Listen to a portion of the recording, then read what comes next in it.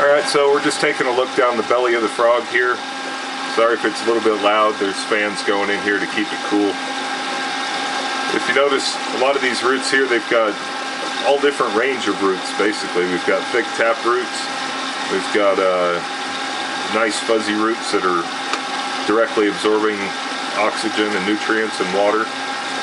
So we really have the best of both worlds. We're running on a cycle that's probably about 8 seconds on and about 3-4 minutes off.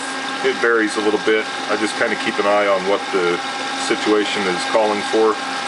Don't get stuck on one timer setting as being the best or the worst. It really depends on your exact configuration, how big certain roots are. If you need to go with a little bit longer time, you're not going to hurt your plants. All you're doing is just giving them a little bit more water, and you can always change that at any time.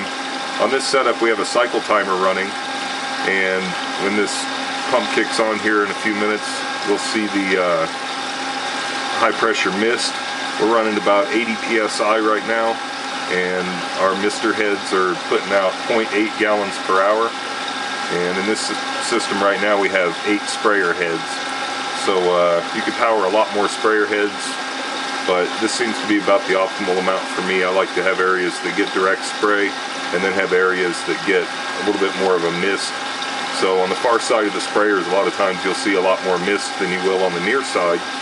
But it seems to me that if the plant is able to choose one or the other, and it seems to be growing both in equal amounts, then obviously both ways are healthy for the plant. Otherwise, if you had aero mist on one side and direct spray on the other, you'd start noticing it would all be distributed a little bit differently. So there's our mister going on. I don't know if you can see the spray there.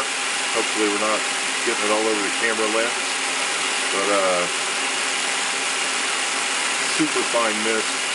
And of course we've got it on, like I said, about 8 or 10 second on time, which, hey, to each his own. If you want to put an accumulator tank and a solenoid and set this thing at a sub 1 second time cycle, we can do that as well. So it's really just what you are into.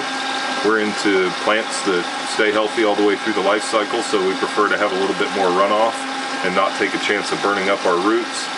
And we all know how warm it gets underneath your lights sometimes. So if you can keep that area nice and cool down inside there, I think that's a little bit more important than trying to go with the hothouse effect, where you really do get more of the super fine fuzz on your roots.